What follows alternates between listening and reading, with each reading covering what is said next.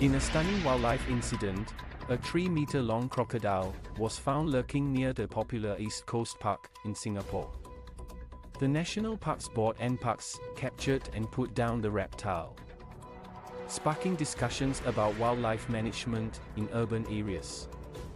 NParks, in a swift response to public safety concerns, captured the crocodile.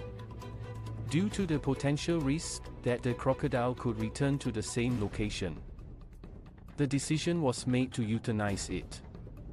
This decision was also influenced by the crocodile's size and the fact that the Sungai Buloh Wetland Reserve, where a smaller crocodile was previously relocated, is no longer a suitable release site. In the wake of this incident, NParks has issued an advisory to the public. Individuals are advised to stay calm and avoid approaching or provoking crocodiles. They are also urged to heed warning signs and advisory notices in areas where crocodiles have been sighted.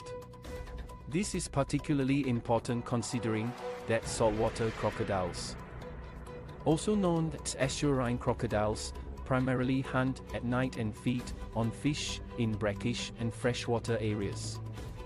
The incident raises important questions about how urban areas like Singapore manage their wildlife populations. As cities continue to grow and encroach on natural habitats, encounters between humans and wildlife are likely to increase.